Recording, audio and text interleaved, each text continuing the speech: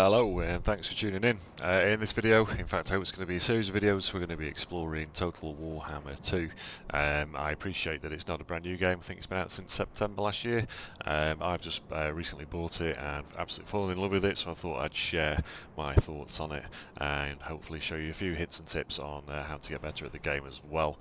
So, what is Total Warhammer 2? Well, for me it's the perfect combination of my childhood memories of playing tabletop games, which I used to play right probably out until the point where I discovered girls and realised that they weren't really interested in sitting in stuffy rooms playing tabletop games and painting models, so sadly I stopped. But now I'm a fat middle-aged old man and that sort of thing doesn't matter, so I can once again indulge my passions. It combines it with Total War, which if you've never played it before, is an absolutely fantastic game.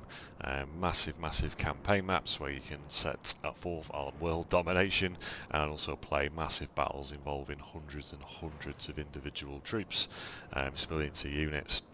So that is a very brief description of what it's all about. So the game is split into two main areas. So we have the campaigns, of which in Total Warhammer 2 there's a couple of different kinds. You can even do a multiplayer campaign, and also the online battles as well, where you can play against other players using any of the factions within the game.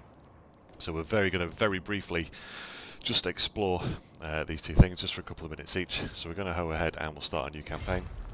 So there's two main victory conditions available in different campaigns within Total Warhammer 2. So we've got the Eye of the Vortex, which we'll explore in a second. So within that, there's a fight between several races which who are all vying for control of this magical vortex in the middle of the map.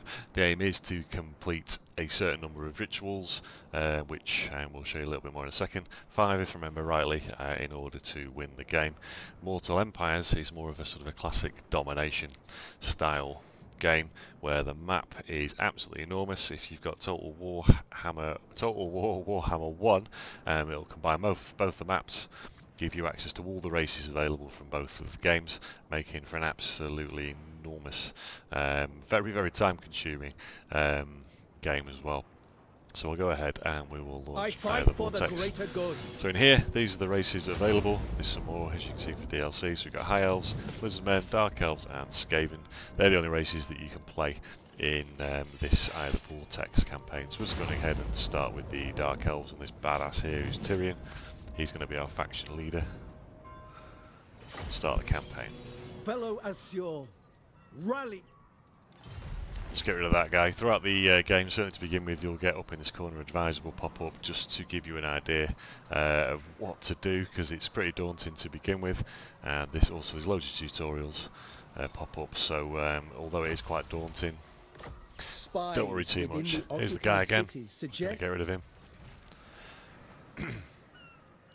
This is just a little mission that's just popped up. So throughout the game you'll get sort of mini side missions. Here's telling us to, what they're telling us to do. Go and capture a settlement belonging to these dudes here. So there's one here which we'll show you. So very briefly the campaign map. So we'll just scroll out a little bit. So start with this sort of horseshoe shape here, this circular place is where we're going to begin. Over here will become available. Dark Elves and Skaven will be living on here, and if I remember rightly it's the Lizardmen down here. The whole map, so all of this area won't be available in this game, in this campaign, but is in the Mortal Empires. Oops. Oh, what am I doing? What am I doing? There we go, so we'll zoom back in. So to start with, these are our guys with the white banner. We start with just one settlement here, Lothan, and the idea is to, well, to begin with, certainly we're going to expand our territory, so we're going to show you taking one tower, one settlement rather, in this video. So here's our first guy, our army, as you can see. We'll click on his banner. This brings up the troops we have available in his army right now. So we've got a couple of spearmen, a couple of archers, a bolt thrower and a phoenix. So you can bolster your army, so at the moment we only have access to basic troops, so we'll go ahead and get a couple of those selected. That'll take a couple of turns to train them all. Within your settlements, if you select on it, so we've only got the one at the moment, we can micromanage it, so we can build buildings within it. and we can expand it, and all the different buildings do lots of different things. So we can build military buildings which give you access to better troops. So for example, if we were to build this one soon, give us access to slightly better archers and also a new kind of troop that we don't have access to. This one with a horse, no surprise, gives us access to cavalry. This one here later on gives us access to our bolt throwers and some chariots. And then you have over this side things sort of commerce and how to grow your settlements quicker. Money is really important. We're not really going to touch on that in this, but needless to say, you need a supply of money to fund all your armies and whatnot. So I'm just going to click on that to get it building. So we will in later videos explore a bit more about settlement management. So that is it for this turn that we're going to do. Let's fast forward this. What I really want to do is just show you a battle as well, which is, for me at least, where the game really shines. We'll end the turn again, because we needed 2 turns to get those troops recruited, and then we're going to go ahead and take this settlement. Another interesting thing about the High Elves in here is a resource called Influence as well, which is new in... I think it's exclusive to the High Elves, so I haven't played all of the factions yet in the new game. With Influence you can use it to influence the other factions. So you can make them more friendly towards you if you wanted to make them less friendly towards you, should you want to do that. But more importantly, you can change how they feel about each other. So if you're struggling with a particular faction, maybe you need help battering them into submission, you could decrease their relations with one of your allies, encourage one of your allies to go to war with them, or likewise, if someone's really battering you, you can spend influence to make them more likely to sign a peace treaty with you or a non-aggression pact. Will show you quickly diplomacy.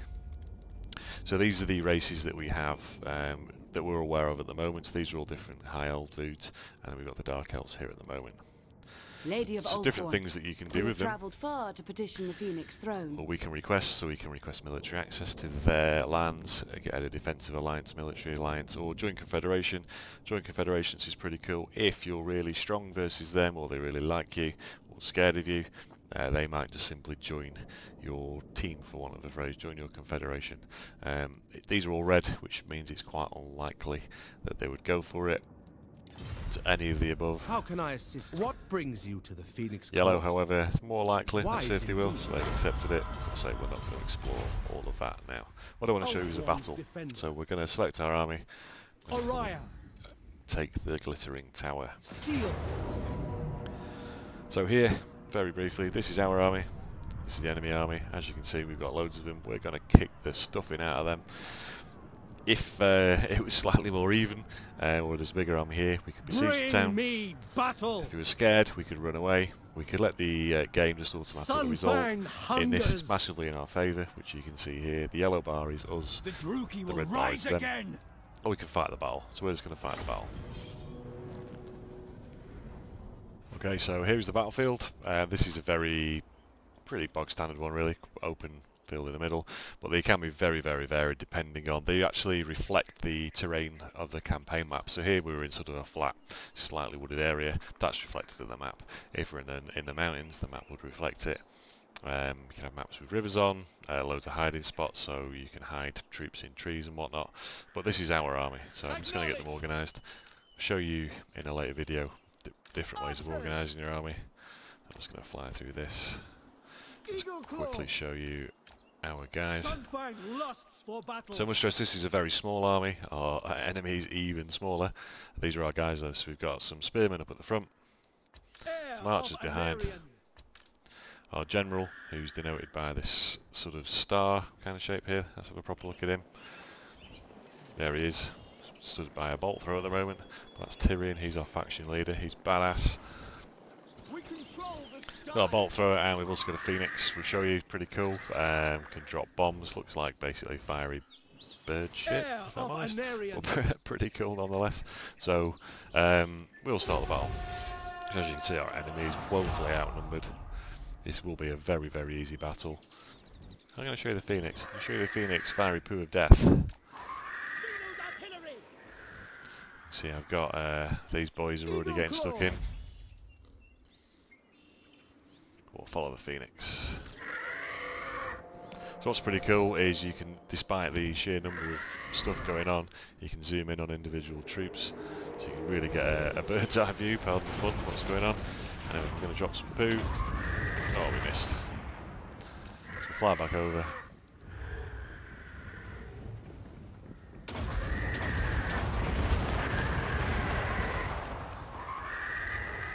Lots of fun. These guys aren't happy. Why would you be? Big fiery bird poo falling all over you. Well, get over it. So, just to explain briefly what's going on, so the enemy army is advancing on me. Different bars above him. Red one is their health bar. It's green on yours. And the bottom bar, the grey one, is their morale, or their leadership level. If that drops low, they will run away, so we'll focus all our fire on one unit and you'll see them run away. As you can see, their leadership's dropping, or it's gone completely. Their banner was flashing, which means they're about to give up, and they are running away. There's different ways of winning a battle. You can, obviously you can just kill everybody, but you don't always have to do that. You can, for example, take out their general is a very good option. Taking out the enemy general will give a massive leadership disadvantage to their army, and their troops will be much more likely to run away. Once you've routed everything, that's it. It is game over. So you'll see here in a second. I mean, we've already won this battle. Let's be honest. But we'll let it complete. Spearmen, without fail. So we got those wavering. Orders received. Let's just get rid of the last bunch.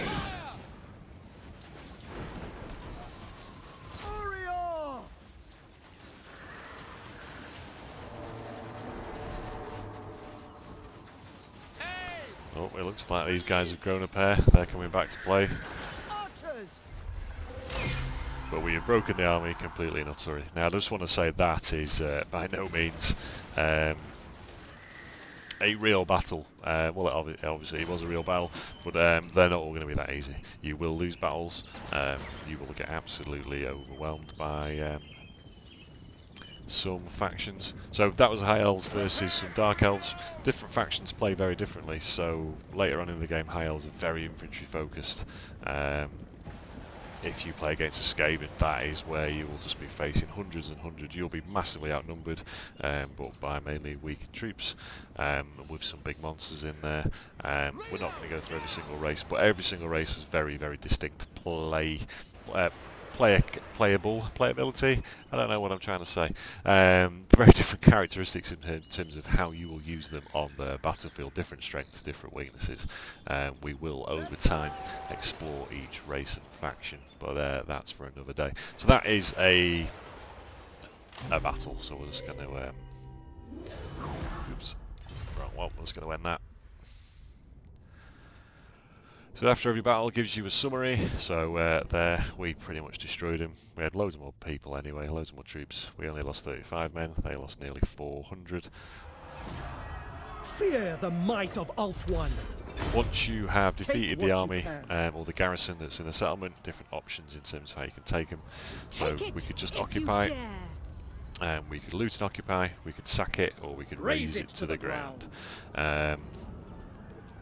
If you just occupy it, well, each option has different outcomes. So we could just occupy it. We're not going to get any extra gold for it, but it does make it easier in the long run to get the people here to love you a bit more. So that's measured by public order. So here would get a -10 public order for one turn. Sleep with one eye open. We would get -3, which would gradually get better through different things within the game, which once again we're not going to explore here.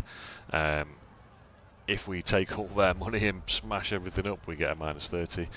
If, in a nutshell, the public order, if it starts at 0, if it gets to -100, the population will rebel and an enemy army will spawn, have captured it. and they will try and take it back. So I've just chosen to occupy it. The Drukis seek to get rid of this guy because he's going to tell us, which I'm going to show you, is a small, well not small, makes a big difference, sort of RPG element to the game. Is with your characters. So as your characters progress and do stuff, you can give them skills. So we're going to go and have a look at Tyrion. So he's got 1 skill point here just from winning that battle. Different ways we can upgrade him. So we could different skill lines. So this bottom one here, I will select route march. It means you can move further in the campaign map. But we will very quickly look at the others. So this bottom line is more how he will affect the campaign map. This is leadership, so the rest of them, or this one, or not the rest, oh my god, can't get my words out. In here, this is how he can affect your army. So as you can see here, that will give his leadership a buff here. Better defense for certain archers. That's obviously going to make your, sorry, not for archers, for a few different troops. Bowmaster, that's going to make your ranged guys better. Skymaster, so later on we'll have dragons, and as you saw the Phoenix, makes them stronger, and so on for different kinds. This skill line just makes him an absolute badass in battle, so it's all about buffing him himself, and so on and so forth. These 2 things here, different some armour and a weapon we can unlock later on. Is quest related, so some quite cool RPG elements in there as well, so you can tailor him. There's loads of different kinds of characters in there, so you can have, obviously he's a general, but he's mainly focused on battle and improving the campaign, but you can have wizards in there, wizards and mages, nobles who you can train and develop to be you can be assassins, they can be people who can interfere with enemy armies. You can embed them in your armies to help out there, or the ways of sabotaging enemy settlements. So that's a very brief taste anyway of that campaign. We'll just come out and we'll start a Mortal Empires one, so you can see that. It's going to look very similar. Mortal Empires though, we must preserve this world. as you can see now, loads more races available. So there's the High Elves and whatnot that we saw previously, but now we can also choose from the Empire, the Dwarves, the Bretonia, who's this, Wood Elves, Orcs, all the Greenskins rather, Vampire Counts, it's going to be Chaos, yeah, all the Beastmen, and there's also some more DLC available. So loads more to choose from, and the victory conditions in this are different in that it's about domination. It's about taking over as much of the world as possible, either through battle or through shrewd diplomacy, shall we say. So you could get them to join your confederation, is also an option as well. So let's get this to load.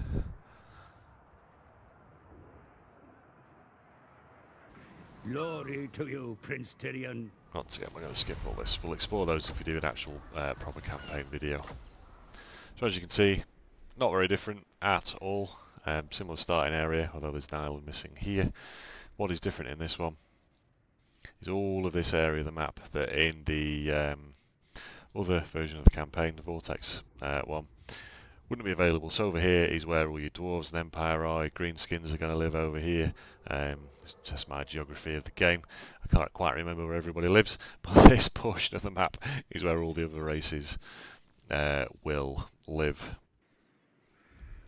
We start off quite similarly. All the ways different things work, and we start with something slightly different here in this campaign.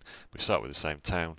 We start with similar enemies, and the aims here are, as I say, just to take over the world.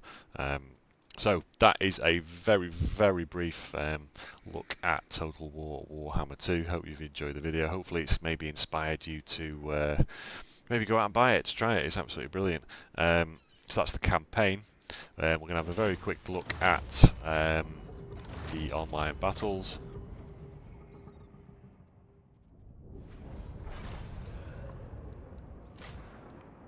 So different options for battles. You can play all the different quest battles, which is kind of the RPG elements within there. So you could go and play through those. Helps you practice for the main game. You can do a custom one against the AI, which I'm going to do, or you can play against other people as well. So in the custom battle, So what's really good about these is you get to choose from all of the races available, not just the ones from the campaign. So it gives you an idea of how all the different races play, the strengths, the weaknesses, helps you get a lot better. I'm just going to go with whatever it's given us here and start a battle. So it's chosen, put me up against the lizard men. Oh, could do with giving him some more troops, to be fair. I'm just going to pick some random ones. So we're not going to fight this battle, it's not about making it a proper battle in any way. So in here though, just to give you an idea of what we're doing, is you start off with a pool of gold. Each of your troops costs a certain amount of gold if you want them in your army. So we've got 18 left there. We're just going to start the battle.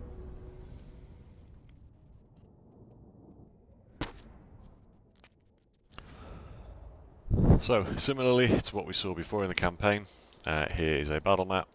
We will obey.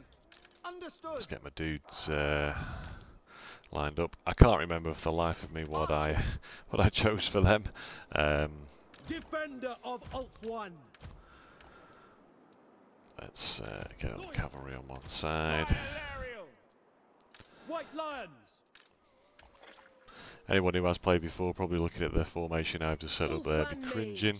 As I say, this isn't the idea here isn't sort of to show you how best to set up your armies or anything. And here's the enemy army, so a bit bigger than last time. So a great way here of just simply playing against the AI or other players if you wanted to. Understood. Orders received. To practice the game to get better. Because for me, where the game truly comes alive, I mean, the campaigns are absolutely fantastic, but there's nothing better for me than beating another human player into smithereens, virtually speaking, obviously. We go without fail. It shall be done. Enemy army's not moving. Let's see what I did give them. Did I give them anything good? It's probably where I'll get battered, even though I've given them a random enemy army. Heir of Anarian.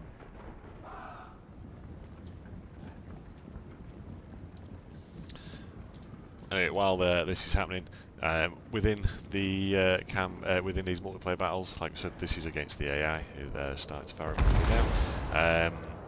You can have 1v1 in some human opponents. You can have 2v2s, which is pretty cool. You can set up siege battles, so you can have some really custom experiences within the game, depending on what you want to do, what you want to practice, what you're interested in.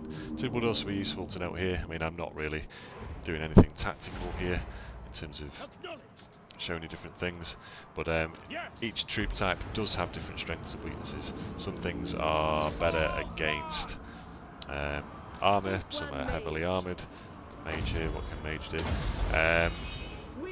Some are better against large things, some are better against monsters, loads of differences, so it's really intricate in terms of...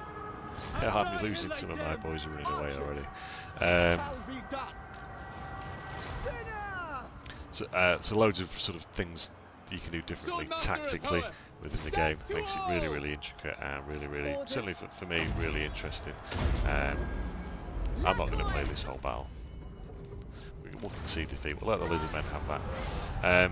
So that is, once again, very briefly, we've not gone into much detail how the multiplayer side of things works. So really good. For me, the game has something for everyone. If you want the big sort of drawn out epic campaigns, it's got that for you. If you want just to have drop in here and there for sort of 10-20 minutes, have some battles, it's got that as well. Can be frustrating at times till you get better at it, and we'll go through sort of some common mistakes that I made and lots of other people seem to make that I've played online against. But once again, that is for a video in the future. So hopefully you find this useful, hopefully it's inspired you to go away and buy the game, because it's brilliant. You certainly won't regret it. Thanks for tuning in, and we'll see you in the next video. Take care.